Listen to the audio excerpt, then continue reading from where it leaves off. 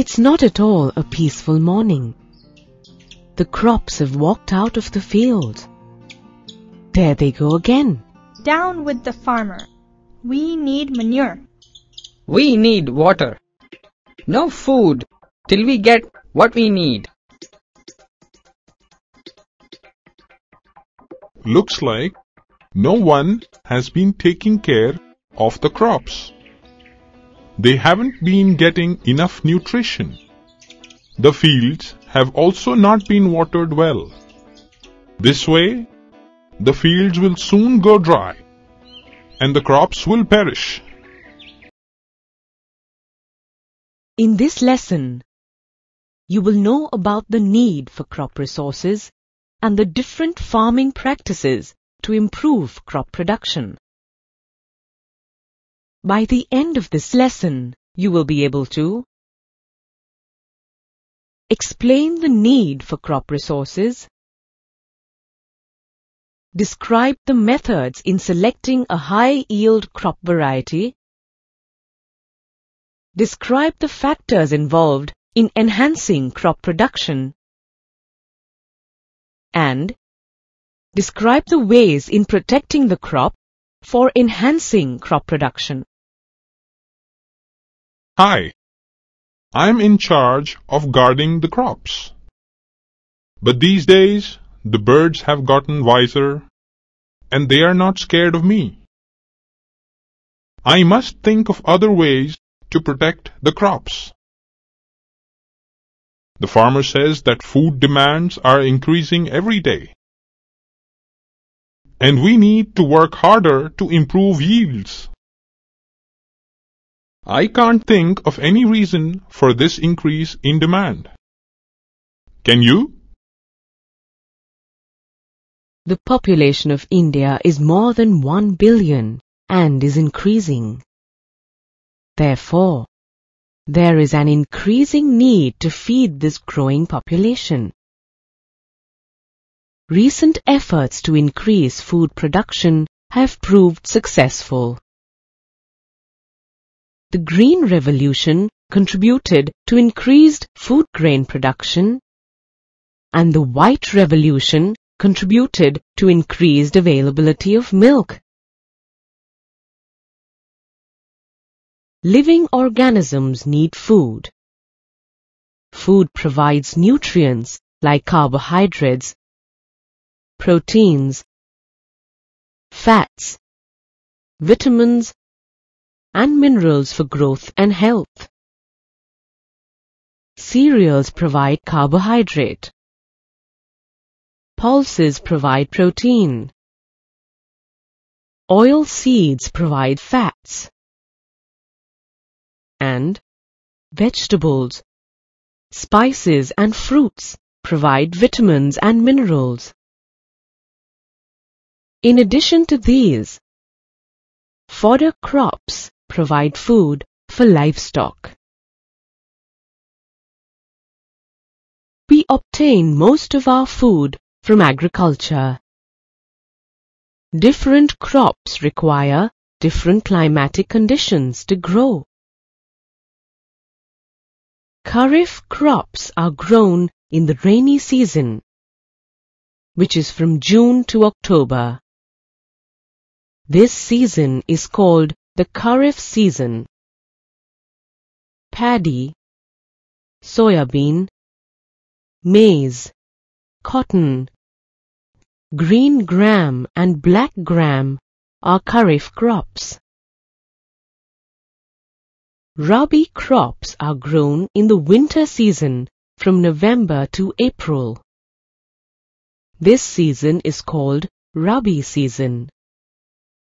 Wheat, gram, peas, and linseed are Rabi crops. In India, the production of food grains increased 4 times from 1960 to the year 2000. This increase in food production is due to crop variety improvement, crop production improvement, and crop protection management. I am glad that crops are really being looked after. But how do we arrive at a high-yield crop variety?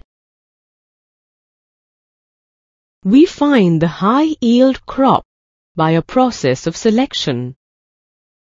The criteria for the selection could be high yield, disease resistance, response to fertilizer, tolerance to climate, etc.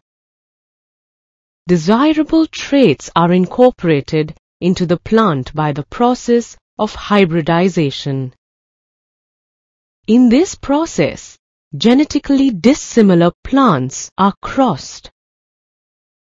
It is one of the methods for crop variety improvement.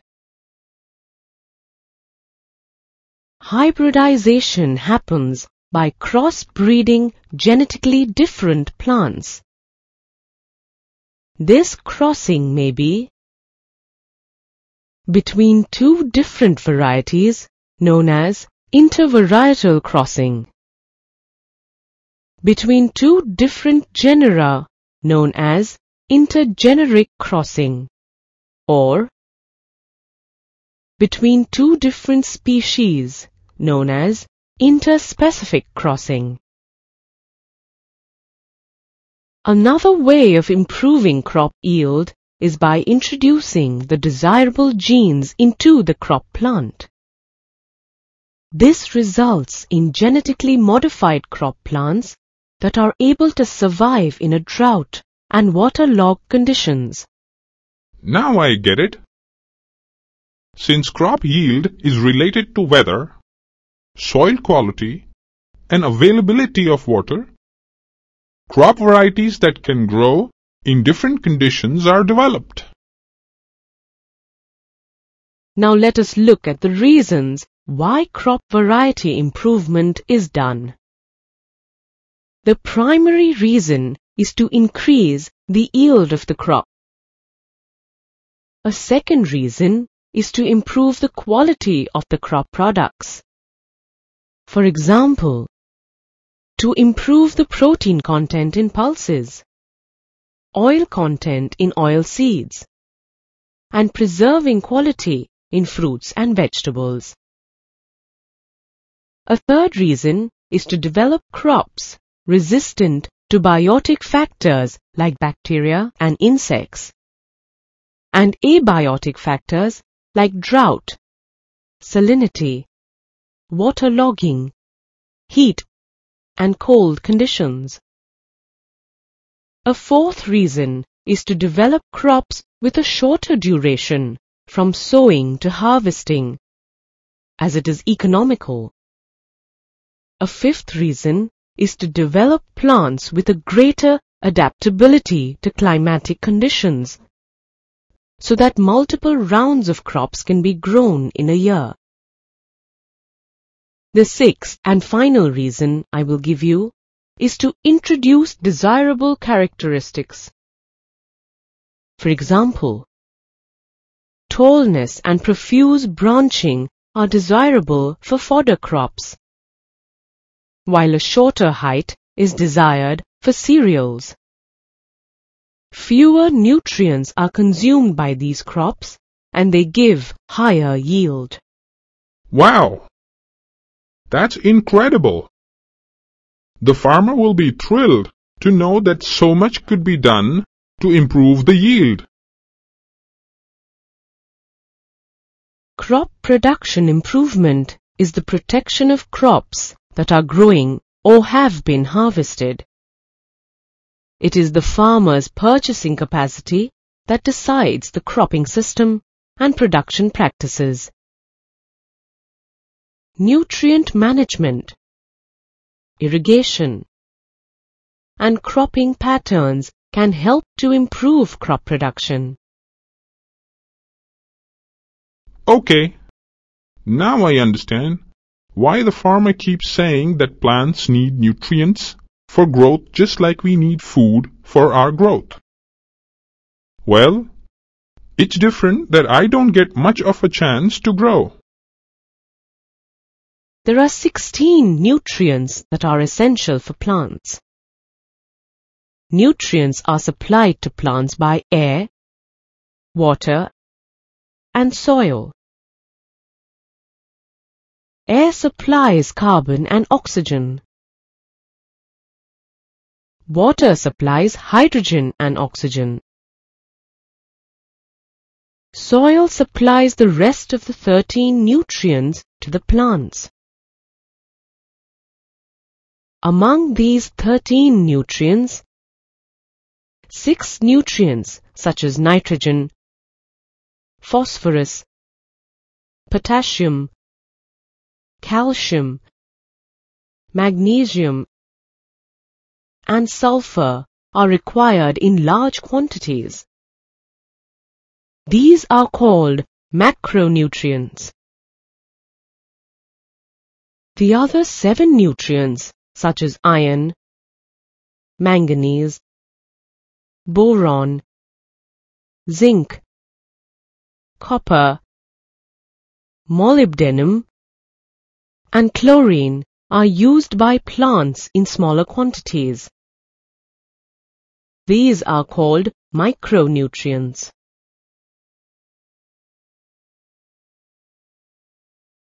I get it. That means a deficiency of these nutrients makes the plants prone to diseases. So, to improve crop production, the soil must be enriched with these nutrients. But how is this done? This is done with manure. Manure is produced naturally by the decomposition of animal excreta and plant waste. Manure contains organic matter and thus increases soil fertility. It also improves the water holding capacity in sandy soils and prevents water logging in clayey soils. Based on the kind of biological waste, manure is classified as compost, vermicompost, and green manure. Let's focus on compost first. Compost is prepared by decomposing farm waste like livestock excreta, vegetable waste, domestic and sewage waste in pits. This process is called composting.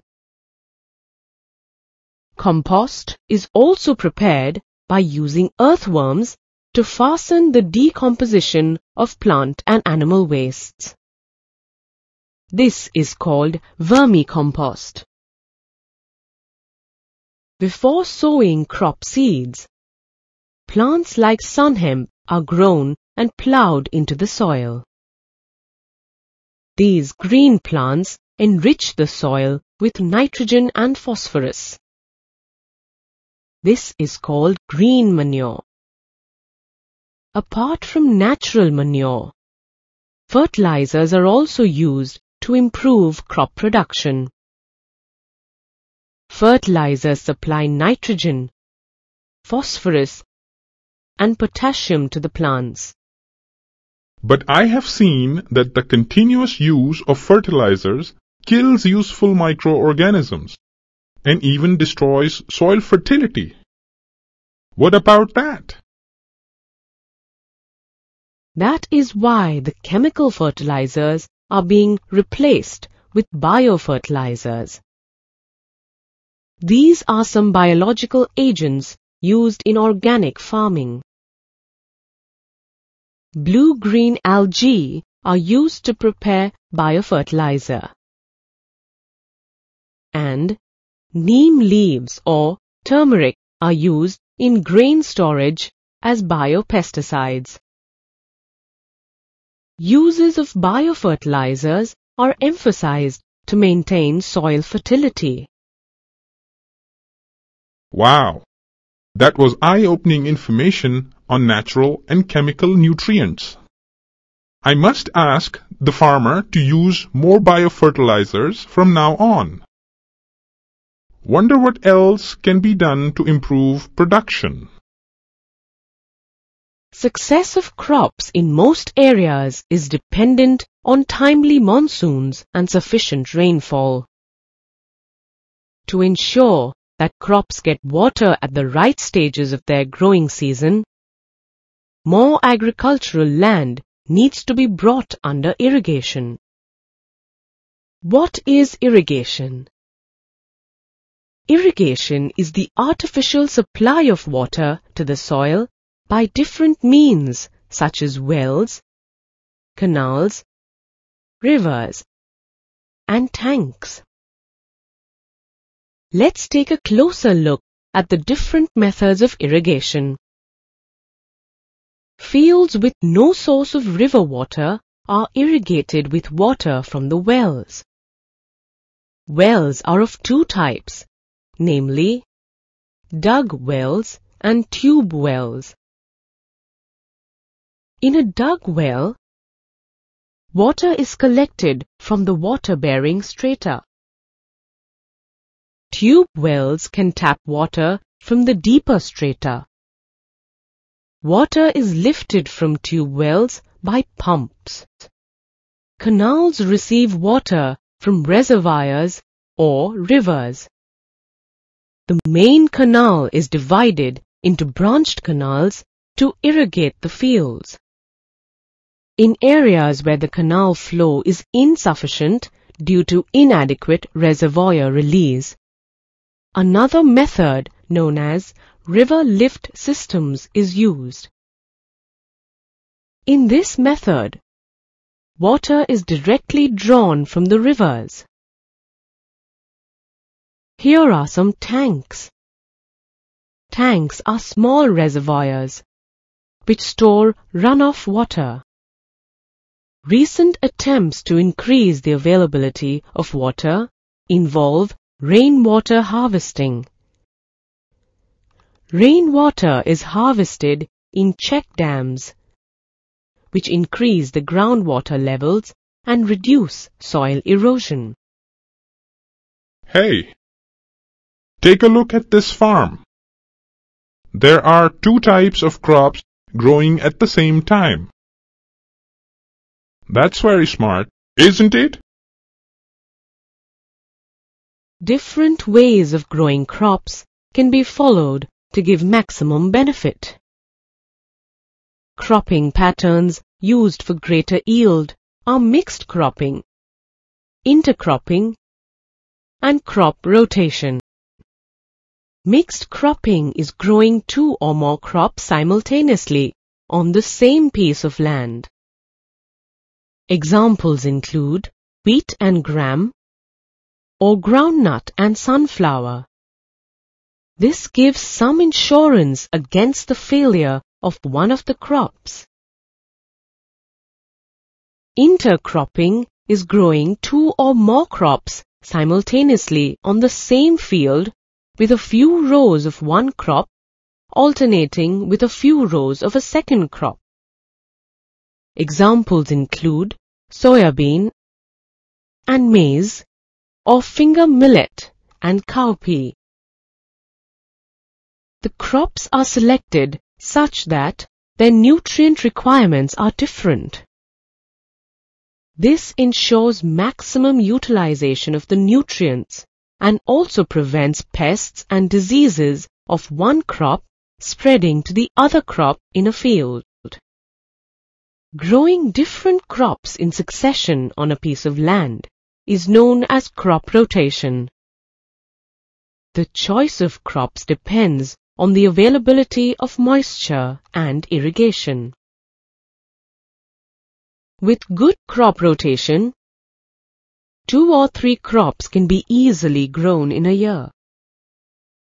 Examples include cereals alternating with legumes, soybean alternating with maize. Look at these weeds. It seems like the farmer has become quite lazy these days. He needs to be told that weeds are dangerous for crops. Nurturing crop plants against the damages caused by weeds, pests, and diseases is known as crop protection management. Weeds like xanthium, parthenium, and Cyperinus rotundus are unwanted plants in the crop field. They compete with the crop plants for food, space, and light, and finally reduce crop growth. Weeds can be removed by spraying herbicides or by mechanically removing them. Timely sowing of crops, intercropping, and crop rotation effectively control weeds. The use of resistant varieties and summer ploughing also destroys weeds. Oh no! What are these? Somebody help me! Please! These insects are called pests. They damage the crops. Generally, pests attack plants and reduce their yield. They cut the root, stem, and leaves, suck the cell sap, and bore into the stem and fruits. Pests can be controlled by using pesticides. Diseases in plants are caused by pathogens such as bacteria, fungi, and viruses, just like in humans. These pathogens are transmitted through soil, water, and air. They can be controlled by spraying insecticides and fungicides on crop plants. Where have all the crops gone? The crops have been harvested and the grains have been stored. But crops need protection during storage as well. Storage losses in crops are due to biotic factors like insects, rodents, fungi, mites, and bacteria. Abiotic factors like inappropriate moisture and temperatures in the storage place also damage crops. These factors lead to loss in weight and discoloration of the grains, which leads to poor marketability. Grains should be cleaned and properly dried, first in the sunlight and then in shade, before storage. Exposure to chemical fumes helps to kill pests. This process is called fumigation. If we follow all these steps, we will definitely reduce storage losses.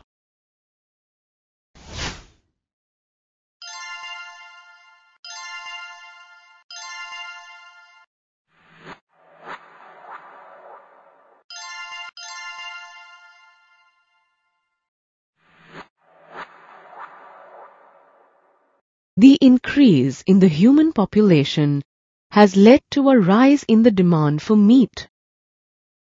Livestock production needs to gear up to meet this increased demand for hygienically produced meat, eggs, and other animal produce such as honey.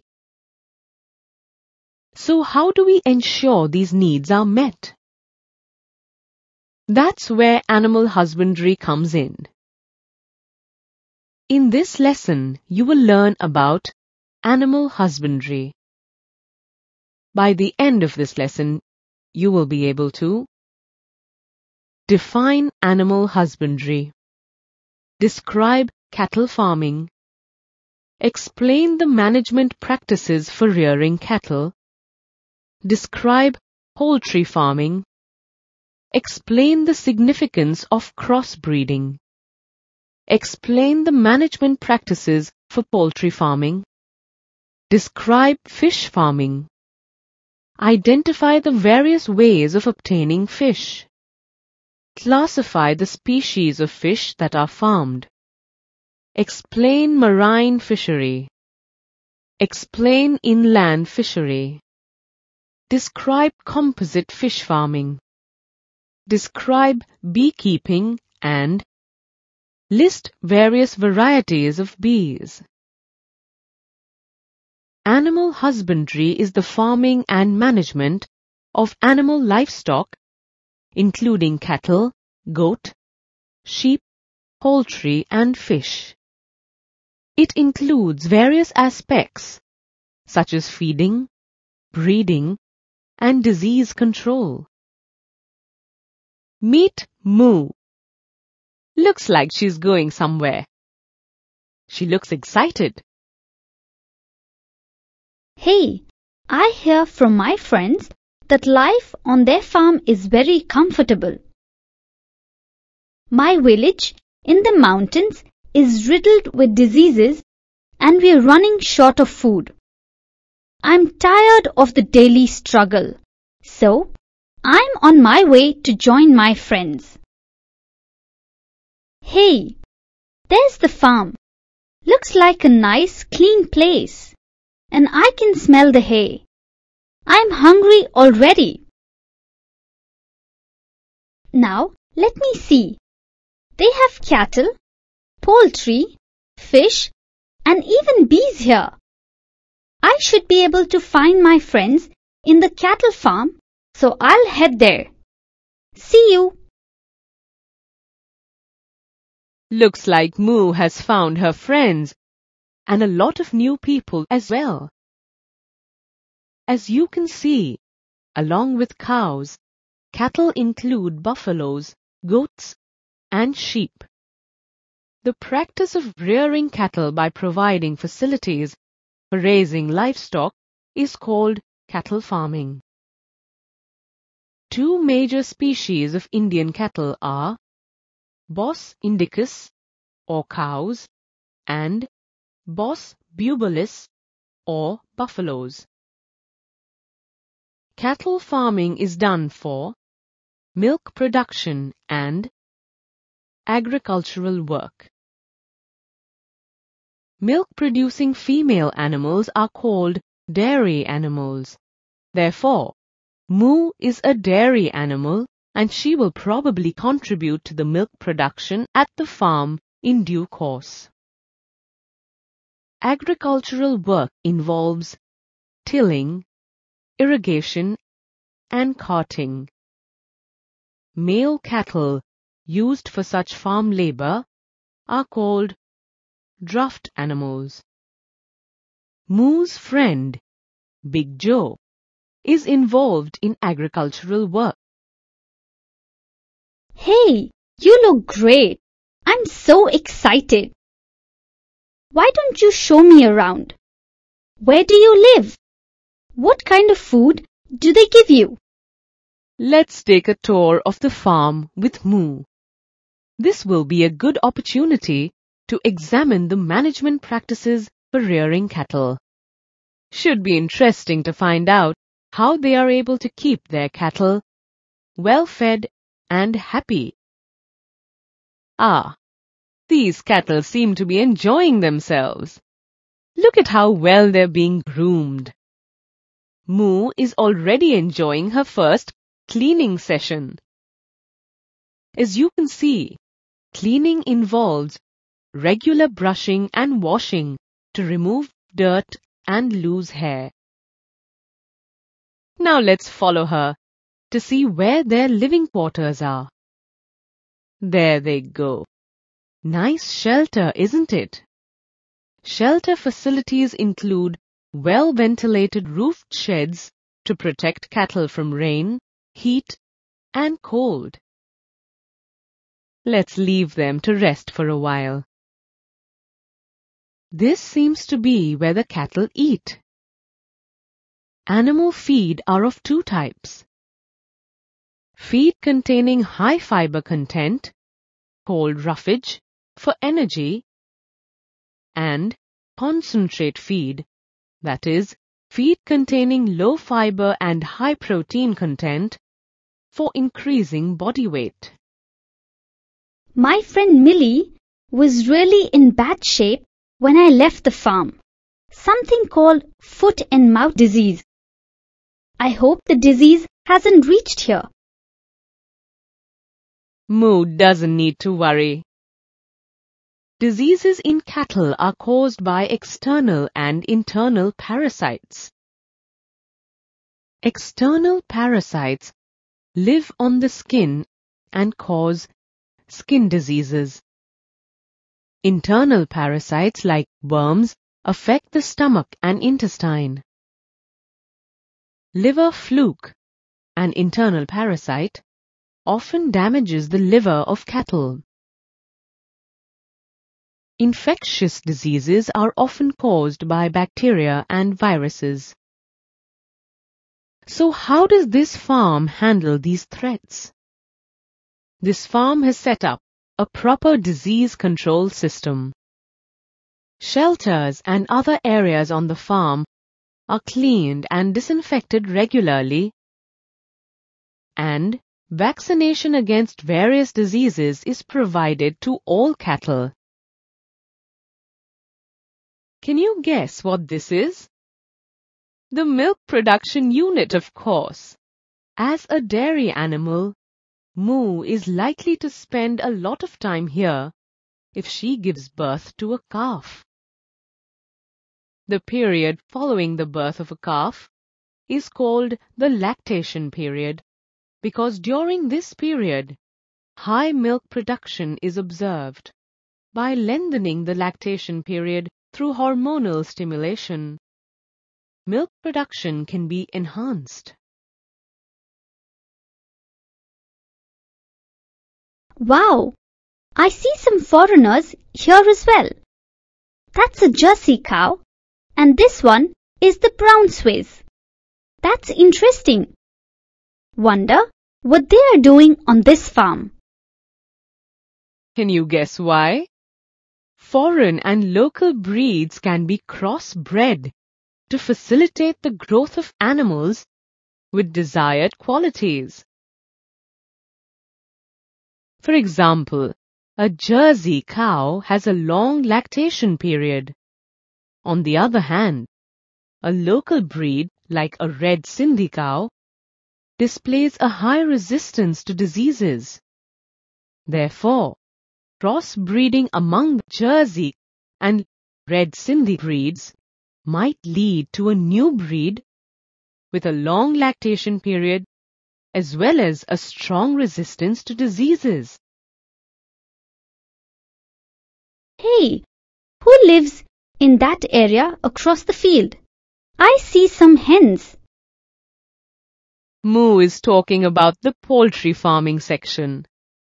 Poultry farming is the practice of raising poultry for egg production and chicken meat.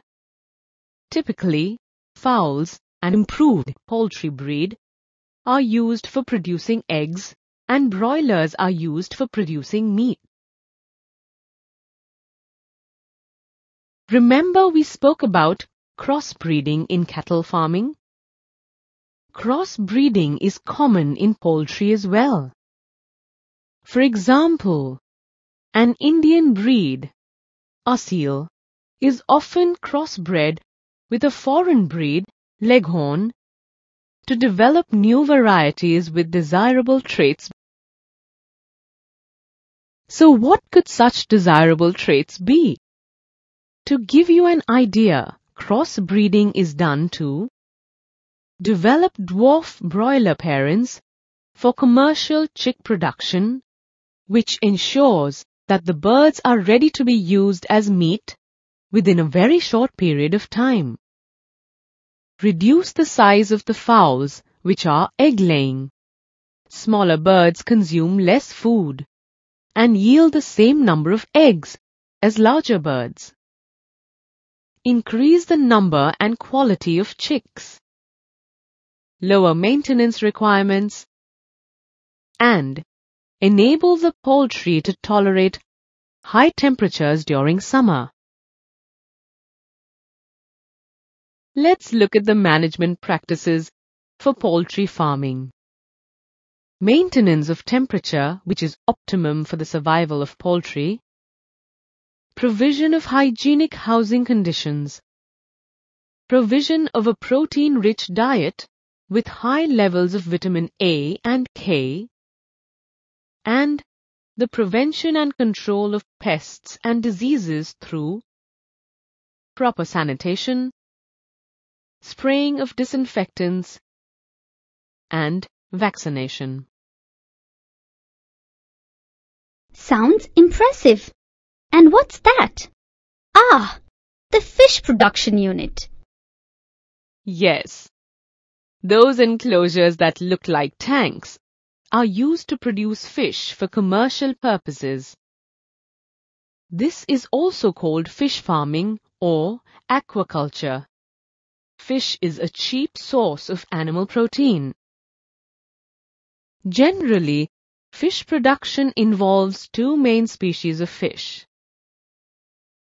Finned true fish such as katla and rohu, and shellfish such as prawns and mollusks. We obtain fish in two ways: capture fishing and culture fishing.